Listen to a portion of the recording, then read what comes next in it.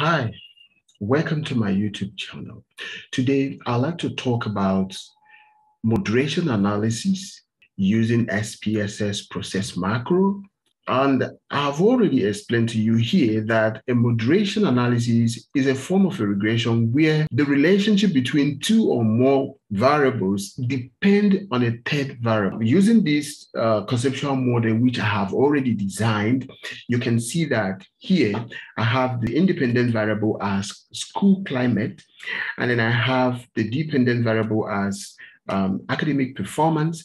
I have the productivity as the moderating variable. So I like to know how school climate can influence academic performance, and then how productivity can influence performance, and then how the interaction of productivity and school climate strengthen the relationship. So I have raised three hypotheses from what I have done here. I've already raised three different hypotheses that I'll be testing in this particular study.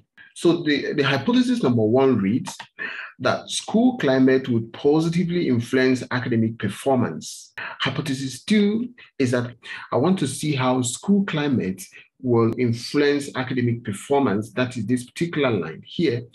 And then I also want to see how productivity would influence academic performance. I like to test the relationship between productivity and then student academic performance. And then I also want to see the interaction effect of these and these. How would it also strengthen the relationship? And the moderation analysis gives us the opportunity to understand how the moderator would strengthen the effect in the relationship at different levels. For example, at low and high, or at low, average, and high. So if you are going to use process macro, for example, you might need to, the process macro will give you the opportunity to understand the relationship or the effect of the moderator variable at low, which is -1 standard deviation, at average, which is the mean, and then +1 standard deviation, which is also at the higher level. So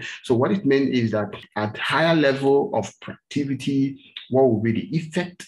How will it increase or how will it decrease? At low effect, how will it impact on the relationship? So this is what exactly we're going to look at today, and I'll be using SPSS process macro. So here we go. So this is basically the relationships, the model that I have developed. When I test the hypotheses, I'm going to write out the results here for you to learn. So this is SPSS. I have a data set to conduct this analysis and to show us how we can actually test moderation using process macro. So I will come here, or you go to Analyze, Regression, Process. Then I will scroll down. I will select my moderator variable, productivity. I will select academic performance, which is my dependent variable. I will select school climate, which is my independent variable. Then I'll come to option. I would like to see the visualization code, and then I'll set this at 3, and then I will select at -1 standard deviation. So I would like to see the interaction effect of the moderator at 3 time points. So I want to see the effect at low, average, and high. So I like to see what the effect will look like. So I'll click OK. Then I will select this button because if you look at here, productivity is more than 8 letters. This is 1, 2, 3, 4. So it's more than 8. So if you save the variable names using more than 8 characters, so you need to click here. You need to check here, otherwise the process macro will not run. Then I like to impute the control variables or covariates. And so all it says, this is model 1, and then the bootstrapping here, you can select 2,000, you can select 10,000, 20,000, but I like to keep it at default, which is 5,000. And then everything is fine. Then I'll click OK. So the analysis will begin to run. So here you can see the output of the analysis. It has produced the result that you want to see. The model is model 1. That is the dependent variable is academic performance, and then the dependent variable, the independent variable is school climate, and then the W, which is the moderating variable for activity. And then I have the sample size 257, the covariates, age, and then gender. And then if you look at the summary here, the model summary, you can see the values that I have a statistically significant model fit. So, and then here, this is the result. And then in this particular case, you can see that the effect of school climate on academic performance is not statistically significant because 0 falls between the lower and then the upper bound of the bootstrap confidence, of the confidence interval. So, and then you can see the p-value is 0.995. So this is quite, this is not statistically significant. So it does not mean that there is no effect, but just that we can't confirm that that's a statistically significant effect here. Then on proactivity, if you look at proactivity, you can see that it is statistically significant. P-value is 0.02. And then you can see that it's there's a negative sign here, so indicating a negative statistically significant effect. So what it means is that the effect of proactivity on academic performance is statistically significant here. But again, our focus here, our interest here is to learn, is the interaction effect, okay? Is the interaction effect, because here, if you look at the interaction effect, you can see that it's statistically significant. And then the covariates, the effect of gender and the age, we actually have no evidence of their positive influence on academic performance of the students. So we don't actually have that effect. Now, if you look at the test of highest order conditional interaction, you can see that we have a pretty statistically significant model here.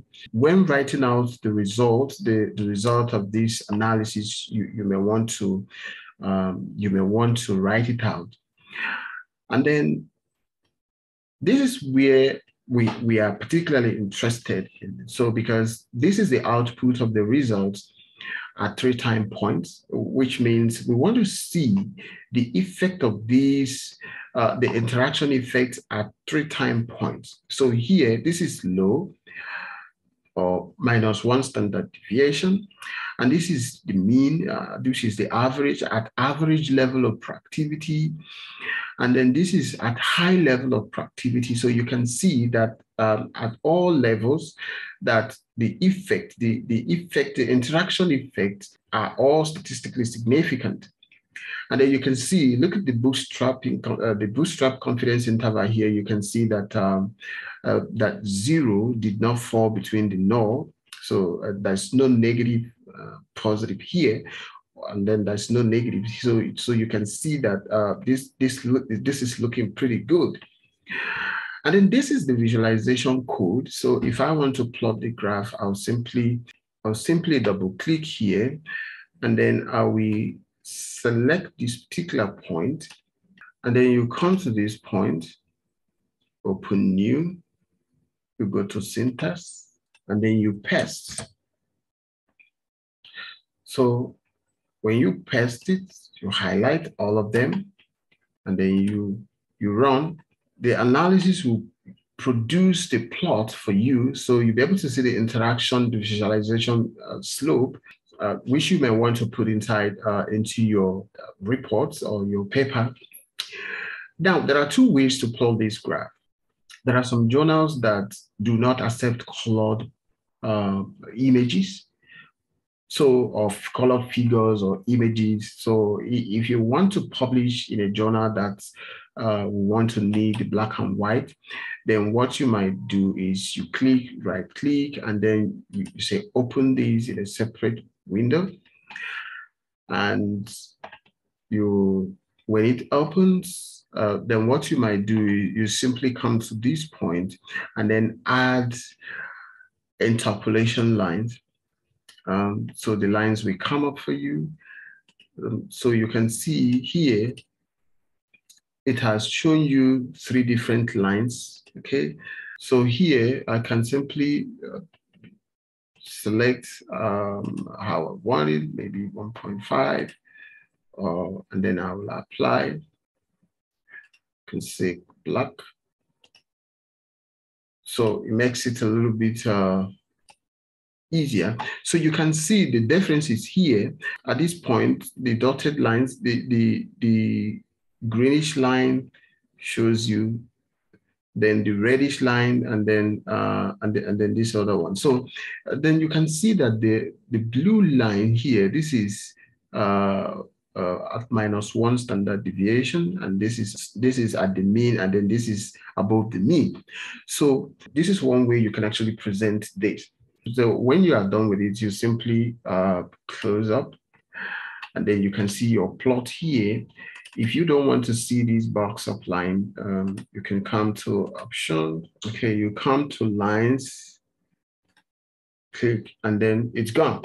So when you come to line, you click at that point, and then so you can actually have that. Then if I want, I can simply come to this point, and then I'll edit here and call here academic performance.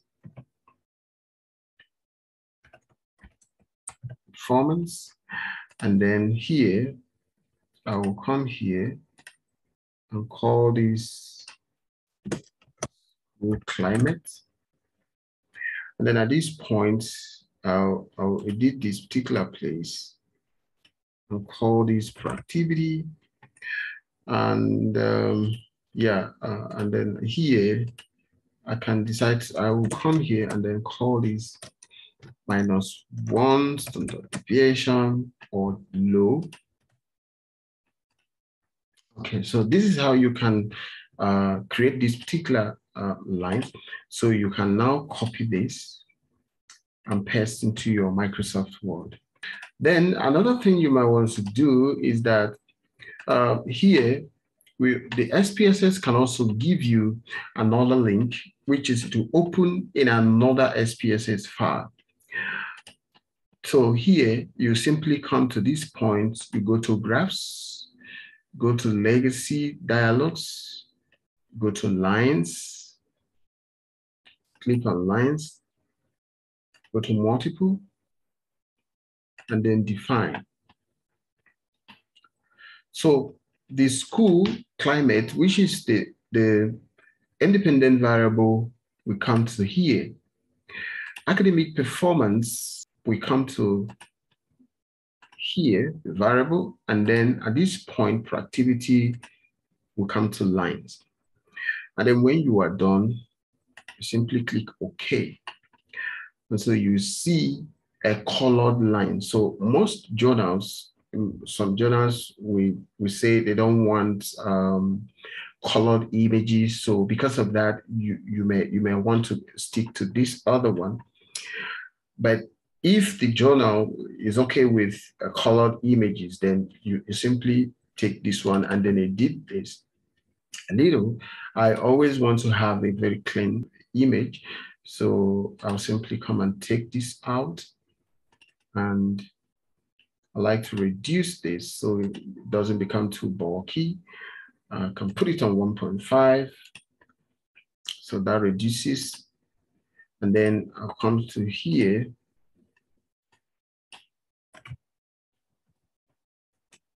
Academic performance. Here, for activity, here, climate.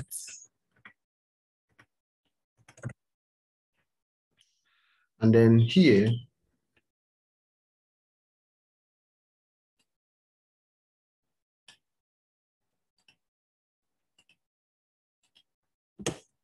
so I have my low, average. Okay. So at this point, then you can also pick this and then you save your Microsoft document. And so this is how then you come to the output, then you copy out the results, which is basically what you want.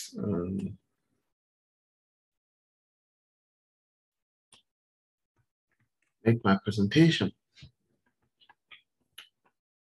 So you can see at this particular point, so we have the results pasted in the Microsoft Word.